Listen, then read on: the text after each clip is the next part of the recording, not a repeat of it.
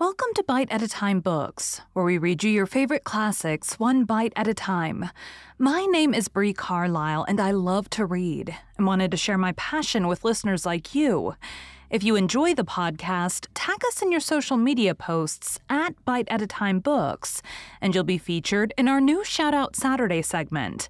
At the end of each week, we'll be including a special Shout Out Saturday episode, featuring whoever tagged us that week. Be sure to follow my show on your favorite podcast platform so you get all the new episodes. You can find most of our links in the show notes, but also on our website, biteatatimebooks.com, includes all of the links for our show, including to our Patreon to support the show and YouTube, where we have special behind the narration of the episodes. We're part of the Bite at a Time Books Productions Network. If you'd also like to hear what inspired your favorite classic author to write their novels and what was going on in the world at the time, check out the Bite at a Time Books Behind the Story podcast, wherever you listen to podcasts. Today we'll be continuing Frankenstein by Mary Shelley. Chapter 14. Some time elapsed before I learned the history of my friends. It was one which could not fail to impress itself deeply on my mind, unfolding as it did a number of circumstances, each interesting and wonderful to one so utterly inexperienced as I was. The name of the old man was de Lacy.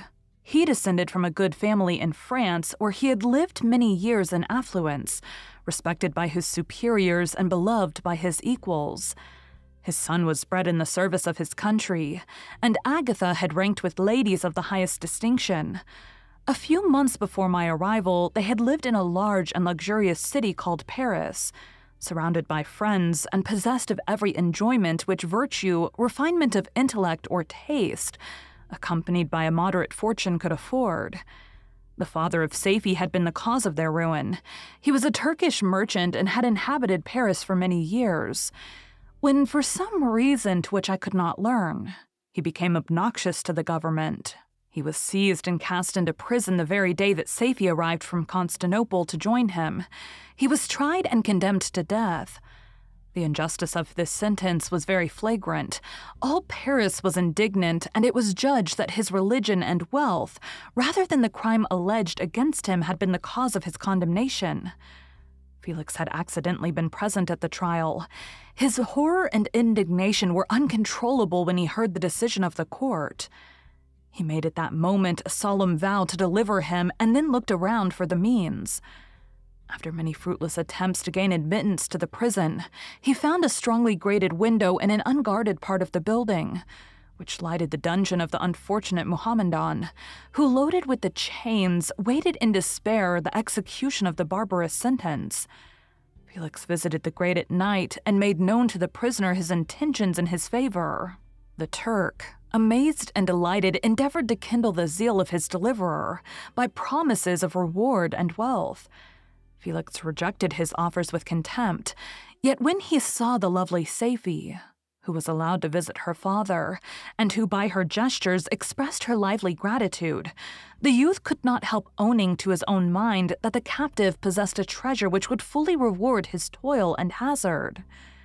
The Turk quickly perceived the impression that his daughter had made on the heart of Felix, and endeavored to secure him more entirely in his interests by the promise of her hand in marriage, so soon as he should be conveyed to a place of safety. Felix was too delicate to accept this offer, yet he looked forward to the probability of the event as to the consummation of his happiness. During the ensuing days, while the preparations were going forward for the escape of the merchant, the zeal of Felix was warmed by several letters that he received from this lovely girl, who found means to express her thoughts in the language of her lover by the aid of an old man, a servant of her father who understood French. She thanked him in the most ardent terms for his intended services towards her parent, and at the same time she gently deplored her own fate. I have copies of these letters, for I found means during my residence in the hovel to procure the implements of writing, and the letters were often in the hands of Felix or Agatha. Before I depart, I will give them to you. They will prove the truth of my tale, but at present, as the sun is already far declined, I shall only have time to repeat the substance of them to you." Saifi related that her mother was a Christian Arab, seized and made a slave by the Turks. Recommended by her beauty, she had won the heart of the father of Saifi, who married her. The young girl spoke in high and enthusiastic terms of her mother, who, born in freedom, spurned the bondage to which she was now reduced. She instructed her daughter in the tenets of her religion and taught her to aspire to higher powers of intellect and an independence of spirit forbidden to the female followers of Muhammad. This lady died, but her lessons were indelibly impressed on the mind of Saifi, who sickened at the prospect of again returning to Asia and being immured within the walls of a harem, allowed only to occupy herself with infantile amusements, ill-suited to the temper of her soul. Now accustomed to grand ideas and a noble emulation for virtue, the prospect of marrying a Christian and remaining in a country where women were allowed to take a rank in society was enchanting to her. The day for the execution of the Turk was fixed, but on the night previous to it he quitted his prison, and before morning was distant many leagues from Paris. Felix had procured passports in the name of his father, sister, and himself. He had previously communicated his plan to the former, who aided the deceit by quitting his house under the pretense of a journey, and concealed himself, with his daughter, in an obscure part of Paris. Felix conducted the fugitives through France to Lyons and across Mount Cenis to Leghorn, where the merchant had decided to wait a favorable opportunity of passing into some part of the Turkish dominions. Saifi resolved to remain with her father until the moment of his departure, before which time the Turk renewed his promise that she should be united to his deliverer, and Felix remained with them in expectation of that event, and in the meantime he enjoyed the society of the Arabian, who exhibited towards him the simplest and tenderest affection. They conversed with one another through the means of an interpreter, and sometimes with the interpretation of looks, and Saifi sang to him the divine airs of her native country. The Turk allowed this intimacy to take place and encouraged the hopes of the young lovers, while in his heart he had formed far other plans. He loathed the idea that his daughter should be united to a Christian, but he feared the resentment of Felix if he should appear lukewarm, for he knew that he was still in the power of his deliverer if he should choose to betray him to the Italian state which they inhabited. He revolved 1,000 plans by which he should be enabled to prolong the deceit until it might be no longer necessary, and secretly to take his daughter with him when he departed. His plans were facilitated by the news which arrived from Paris. The government of France were greatly enraged at the escape of their victim, and spared no pains to detect and punish his deliverer. The plot of Felix was quickly discovered, and De Lacy and Agatha were thrown into prison. The news reached Felix and roused him from his dream of pleasure. His blind and aged father and his gentle sister lay in a noisome dungeon, while he enjoyed the free air and the society of her whom he loved. This idea was torture to him. He quickly arranged with the Turk that if the latter should find a favorable opportunity for escape, before Felix could return to Italy, Saifi should remain as a boarder at a convent at Leghorn. And then quitting the lovely Arabian, he hastened to Paris and delivered himself up to the vengeance of the law, hoping to free De Lacy and Agatha by this proceeding. He did not succeed.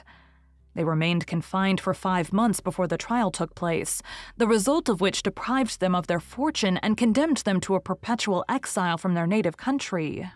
They found a miserable asylum in the cottage in Germany where I discovered them. Felix soon learned that the treacherous Turk for whom he and his family endured such unheard-of oppression, on discovering that his deliverer was thus reduced to poverty and ruin, became a traitor to good feeling and honor, and had quitted Italy with his daughter, insultingly sending Felix a pittance of money to aid him, as he said, in some plan of future maintenance. Such were the events that preyed on the heart of Felix and rendered him, when I first saw him, the most miserable of his family. He could have endured poverty, and while this distress had been the meed of his virtue, he gloried in it, but the ingratitude of the Turk and the loss of his beloved Saifi were misfortunes more bitter and irreparable. The arrival of the Arabian now infused new life into his soul. When the news reached Leghorn that Felix was deprived of his wealth and rank, The merchant commanded his daughter to think no more of her lover, but to prepare to return to her native country. The generous nature of Safie was outraged by this command. She attempted to expostulate with her father, but he left her angrily, reiterating his tyrannical mandate. A few days after, the Turk entered his daughter's apartment and told her hastily that he had reason to believe that his residence at Leghorn had been divulged and that he should speedily be delivered up to the French government. He had consequently hired a vessel to convey him to Constantinople, for which city he should sail in a few hours. He intended to leave his daughter under the care of a confidential servant, to follow at her leisure with the greater part of his property, which had not yet arrived at Leghorn. When alone, Safie resolved in her own mind the plan of conduct that it would become her to pursue in this emergency. A residence in Turkey was abhorrent to her. Her religion and her feelings were alike averse to it.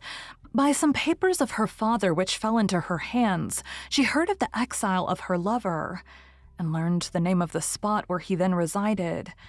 She hesitated some time, but at length she formed her determination, taking with her some jewels that belonged to her and a sum of money. She quitted Italy with an attendant, a native of Leghorn, but who understood the common language of Turkey, and departed for Germany. She arrived in safety at a town about 20 leagues from the cottage of de Lacy, when her attendant fell dangerously ill. Safie nursed her with the most devoted affection, but the poor girl died, and the Arabian was left alone, unacquainted with the language of the country and utterly ignorant of the customs of the world. She fell, however, into good hands.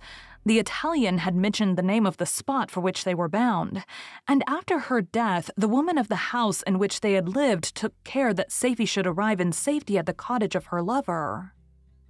Thank you for joining Bite at a Time Books today, while we read a bite of one of your favorite classics. Again, my name is Brie Carlisle, and I hope you come back tomorrow for the next bite of Frankenstein.